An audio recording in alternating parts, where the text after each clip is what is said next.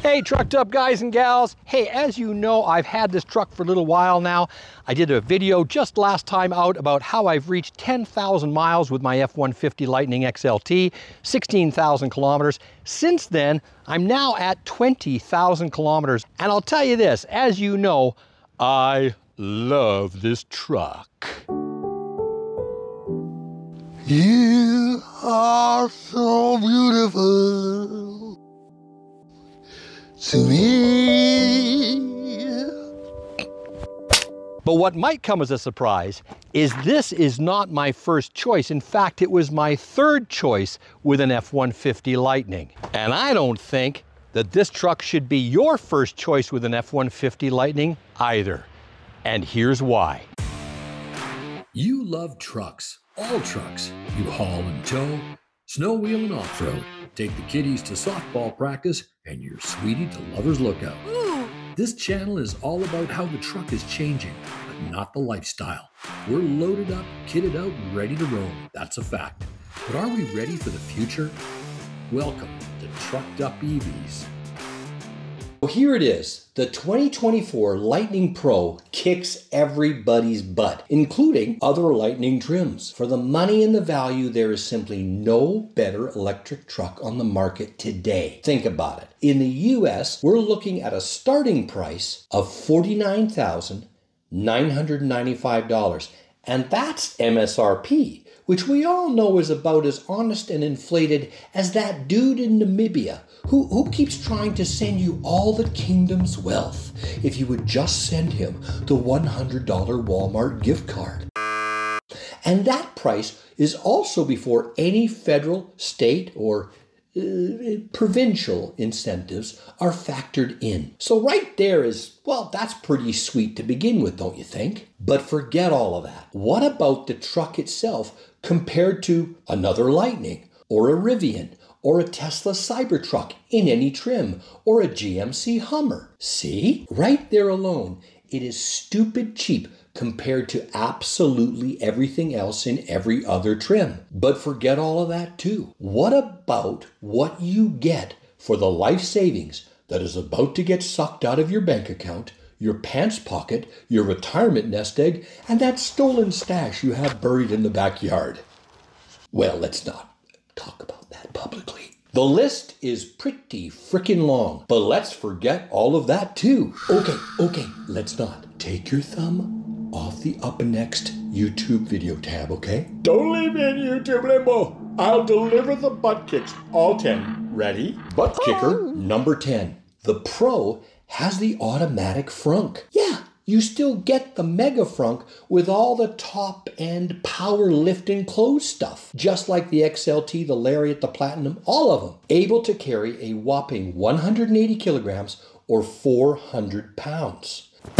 Butt kicker number 9. The Pro comes with the base Pro power on board. And hey, starting in 2024, the XLT no longer comes with the full 9.6 kilowatts included, which means the higher trim offers no benefit above the base one. The good news is that you can still upgrade the Pro to the full 9.6 kilowatt option just like the higher trims if you need a 240 volt plug along with 4 20 amp 110 volt outlets in the bed. Ooh! Butt kicker number 8. Both the Pro and XLT come only in standard range in 2024, giving no advantage to the XLT to upgrade over the Pro.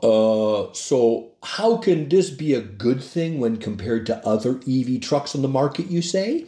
Well, my XLT often beats the EPA rating of 386 kilometers or 240 miles, hitting an average 400 kilometers or 250 miles in the summer. That's on par with the base single motor Cybertruck that, by the way, costs $20,000 more US. And that brings us to butt kicker number 7. This thing has count 'em, two frickin' motors. I mean, holy cave guano, Batman! Let's dwell on this for a moment, shall we? If we were to compare this thing with any other gas work truck and start processing what this means for the price, There's nothing that can match it. Go ahead and add the 4x4 option to your base model work truck. Then add anything that comes, I don't know, within a green frickin' mile of the horsepower, torque, and features.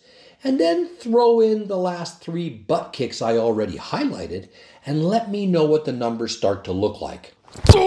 Butt kicker number 6. Well, I think I just said it. Yep, full-time, all-wheel drive is a standard feature along with a locking front differential. I mean, Ford could have been real giga-wieners here and cut buckets of things from this truck.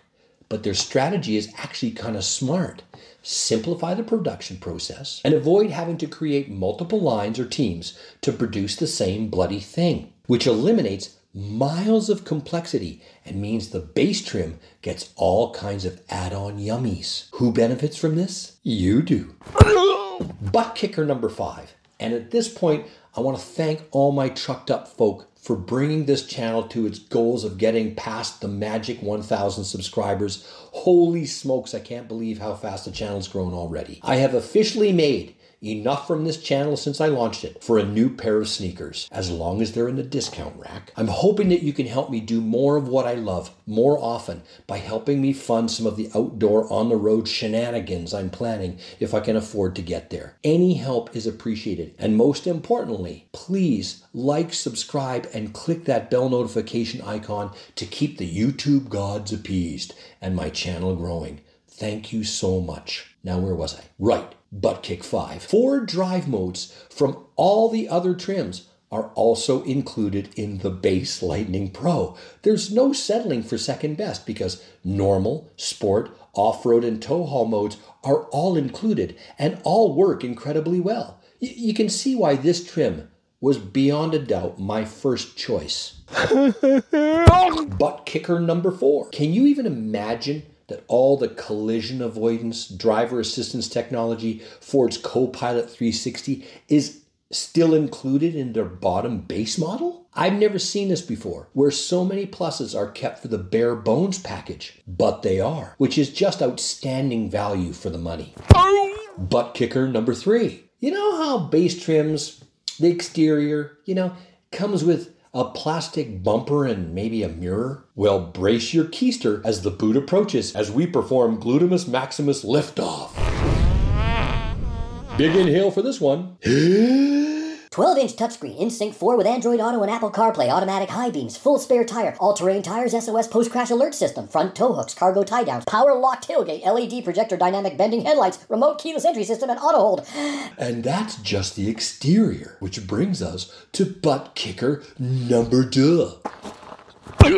Ever notice that base trim work truck interiors, come with, I don't know, AM radio, a cigarette lighter, even though no one smokes anymore, and a fan, if you're lucky? Well, then strap yourself to your lazy boy, because this steel-toed boot will make you scream like Mikey and launch your hiney into the attic. This comes with a truckload of standard features that I can't find any bare-bones pickup even coming close to matching. Okay, big breath again. Here I go. This is like deep-sea snorkel diving. Dual zone electronic automatic temperature controls, cruise control, post-collision braking, driver and passenger grab handles, outside temperature display, reverse sensing system, 12-inch center stack screen, built-in navigation, push button start, lane keeping assistant, auto-dimming rear view, telescopic mattress, steering wheel, and 60/40 flip-up seats with elongated cushion. Oh yeah, an easy clean, full work-grade vinyl flooring and seating. Ta-da! You made it to the number 1 butt kicker. And the number 1 reason why this is by far the best EV work truck your money can buy. And the reason why an F150 Lightning Pro isn't sitting in my driveway in place of my 2023 XLT. And here it is. You can now buy the frickin' things, for crying out loud. These beautiful base level working folks electric pickup trucks weren't available unless you were buying for a fleet. I tried countless times to get my grubby little hands on one, but by the time they were open to the public here in Canada to buy, I was looking at well over another year of waiting, possibly 2. You don't have that misfortune anymore. You can just go to the Ford.ca Canada site or the Ford.com in the US and just build and price one of these things like you would any other trim. And it's about frickin' time. The only way electric trucks will ever be accepted by the average trucked up guy or gal is if the manufacturers start treating buyers with more respect and the trucks are treated more like a real truck. Always. Thank you so much for watching.